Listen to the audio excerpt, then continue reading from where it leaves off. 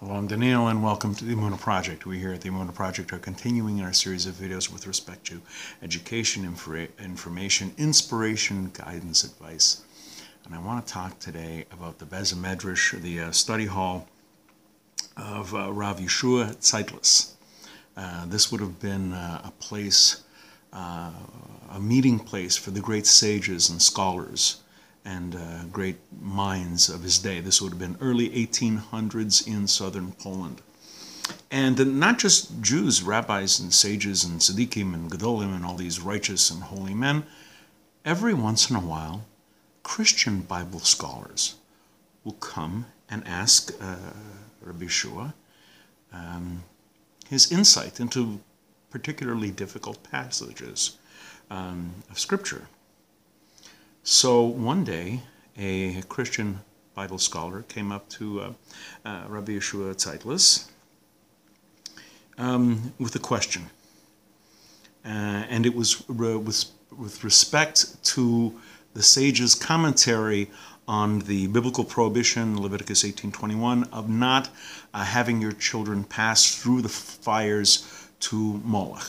A little aside, the idolatrous cult of Molech was a particularly gruesome religion where the people would, as part of their service, they would sacrifice their own children in a particularly brutal way. These children offered to Molech would be burned alive. Being burned alive is certainly the worst way to go. Parents would give their children to be sacrificed, burned alive. And it was a big honor for them.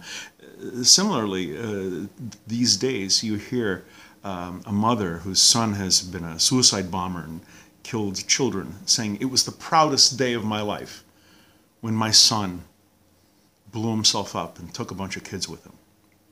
Hard to understand for us, but sadly it still goes on. Okay, back to the Beis Medrash of Rabbi Tzeitles. Christian scholar is puzzled over a commentary by Chazal or sages to this verse. Do not allow any of your children to pass through the flames to Molech. Because Chazal says if one offered one of his children as a sacrifice, he was liable to the death penalty.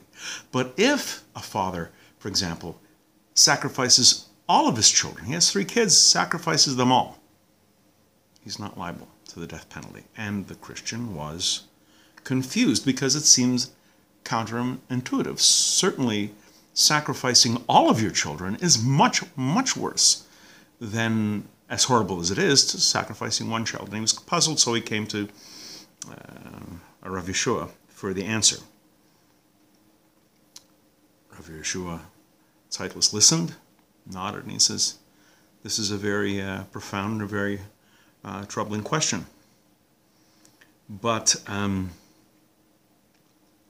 let me give you an analogy with the laws of Terumah, the laws of setting aside a portion to be offered to the Kohen, to the priest, as a share, as his portion, his gift, his offering. This is the part that's set aside, it's separated. Chazal, our sages, have not set a minimum amount. Some people give more, some people give less. But if a person, let's say a person has an entire field worth, an entire silo of grain, wheat, say. He takes one stalk of grain, a handful of kernels. That's enough for an offering. That's enough to be set aside. But if the farmer offers his entire crop, it's no good, it's not accepted. If he consecrates the entire silo for Terumah, it's considered nothing. It doesn't become Terumah, it doesn't become an offering. Again, if a mere stalk of grain, if a mere kernel of grain is enough, shouldn't an entire harvest, should an entire field, entire silo of grain be enough? The Christian Bible scholar says, this is exactly my point. It doesn't make sense. Rabbi Tzeitles explains this. Our sages, in their penetrating wisdom, has taught us a profound lesson with respect to this halacha, with respect to this law. The Torah requires a Jew to share with the Kohen, with the priest. To that end, a person has to give a portion of his harvest to the Kohen. Some people give a lot, some people give less, but it has to be a portion. One does not give everything to the Kohen, to the priest.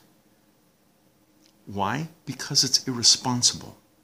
Such a person who jeopardizes his family's financial stability, who, chas v'shalom, God forbid, puts him in a position of starving, he's not stable.